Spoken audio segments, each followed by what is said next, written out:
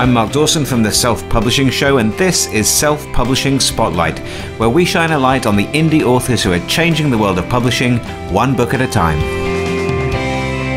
Hello and welcome to the Self-Publishing Spotlight. We meet indie authors at all stages of their careers and ask them a series of 5 questions.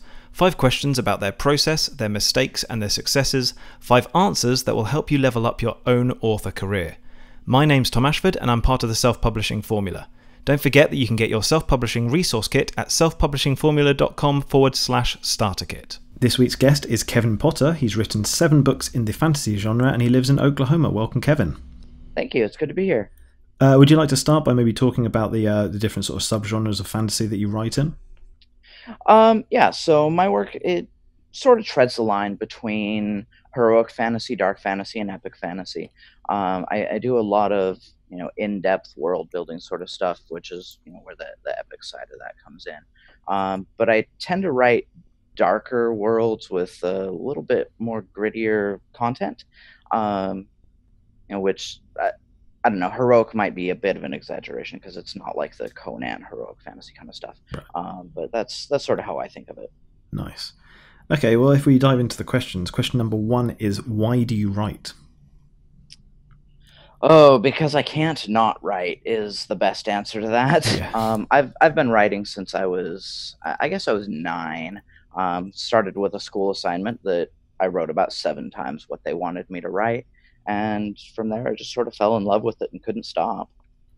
Was there a particular reason that you drifted towards publishing as an adult? It's something that had been on my mind since I was, 12 or 13. And at that time, literally everybody I talked to was like, no, you can't make money doing that. There's no way that can be a career. You need to find something else. And being the impressionable teenager that I was, I sort of put it on the back burner for a while.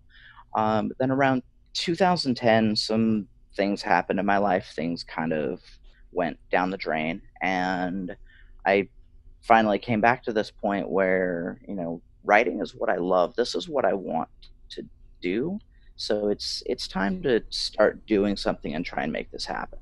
Yeah. And was there a particular reason that you chose fantasy, or was that just your favorite genre to read? It's mostly a matter of favorite. I was introduced to epic fantasy when I was 13, and for a long time the one series I was introduced to was all I would read. And then eventually I opened up to other things, but it's still mostly fantasy. I venture off a little bit, but not much. Yeah. And are you entirely indie, or have you had a traditional contract or a hybrid or whatever? There was a period of maybe a month or 2 where I actually wanted to go traditional. But then purely by chance, I encountered, I think it was a spot on the news or something about this indie published author, and from there the light bulb just kind of went off in my head, and it's like, hey, this is something I can do. And then the more I looked into it, the more I really prefer the indie method over the traditional method. Yeah. Do you remember who the indie author was? I don't. I was hoping it might be Mark. No. I was introduced to Mark shortly after I made that decision, but not before that. Yeah. Okay. Well, question number 2 is, how do you write? So do you tend to plot your stories out or just sort of pants them? I would call myself a plantser. Right. I do a tiny bit of plotting, always just in my head. I never actually write anything down, so I don't outline or anything like that. But when I sit down and come up with a general story premise that I want to go with, I almost always have at least an idea of how it's going to end. That often changes, but I have something. And then I usually have at least 2 or 3 plot points throughout the book that it's like, I want this to happen and I want this to happen. And other than that, it's just a solid idea of who my character is and where they're at in life, and just run with it. Yeah.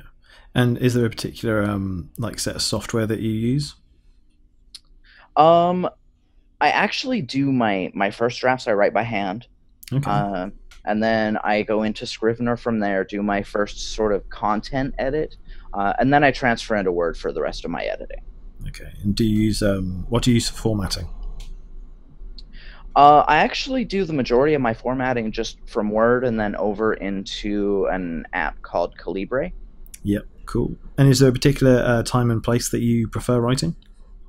Um, well, I used to have an office in the upstairs of my house, and that was where I would do most of it. We've since moved and had to downsize, so I don't have that anymore. So these days, it's usually in my living room, unfortunately. Fair.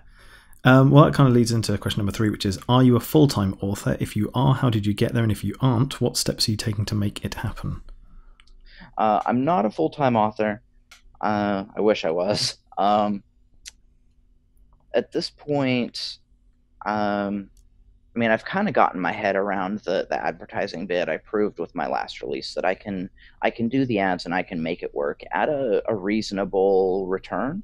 At this point, it's just a matter of getting my life squared away so that I have the means to do that advertising and Right. get things to where I want to be. Yeah. And are your books are they like all in a series, or are they sort of more standalone? It's definitely series. I've got two separate series that actually sort of meet in the middle. Chronologically, it doesn't make a lot of sense yet because I haven't gotten to the ending of the first one yet. Um, but they do all lead one into the other. Okay. Okay. Well, question number 4 is: what mistakes do you think you've made, and what have you got right? Oh, I've probably made every mistake under the sun, honestly. I started out being very precious about my writing. I wasn't really willing to give anything away, so my mailing list suffered for that. I tried to just do a sample of the very first novella I wrote when I first started my mailing list, and while that produced generally more engaged subscribers than the freebie does, it didn't get very many of them. Right. And then I had this period where I didn't really want to advertise because I just felt kind of sleazy doing it, and I've gone through various phases where I'm just doing the complete wrong thing just because I have this idea in my head that that's how it should be. And it's taken me, gosh, about 3 years now, actually, to sort of get my head around all this and figure out that that's not the best approach. Yeah. I think primarily in what I've done right is probably with the writing itself.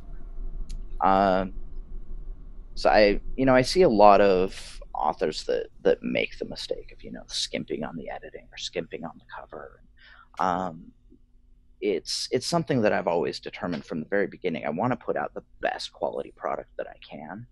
So from the very beginning, even when I had to scrounge pennies at a time, I always made sure I had the best possible cover art I could get on my books. I got the best possible editor I could afford to make sure that I'm really just putting out the best product. Yeah. Okay. And question number 5 is: what's your final piece of advice for authors starting out in indie publishing? I think my number one piece of advice is do your research, make sure you know what you're getting yourself into, and be prepared for setbacks. Yeah, because they will come. Oh, yes. No matter who you are, they will come. Oh, yeah. Well, those are your 5 questions, but some of our listeners may recognize your name from the SPF Facebook group because I think each week you put up, was it a brag of the week? Yes. Yes. How did that come about? It actually was started by someone else. It was Scott Nelson who started that, and I was a participant in that for a good long while. Then he came to a point where he had to make some sacrifices to his schedule, and in order to have writing time, he had to cut that off. And he was looking for somebody to take that over. There was a little bit of vague interest from a couple of other people. But at the time I decided, I've got a little bit of time in my schedule I can devote to this every week. So let's take this over. I want it to continue. It's something that I feel is really beneficial to the community as a whole. It's very uplifting to be able to read through that and see, this awesome stuff that people are able to get done every week. And I didn't want that to disappear. Yeah. Well, it's much appreciated. Definitely. Awesome. Well, thank you very much for coming on and for answering the questions. Not a problem. I was happy to be here. That's it for this week's Self-Publishing Spotlight. Don't forget that you can get your free self-publishing resource kit at selfpublishingformula.com/starter kit. And if you want to appear as a guest on this show, send us brief details about yourself and your writing at selfpublishingformula.com/spotlight-guest. I'm Tom Ashford, and I'll see you again next week.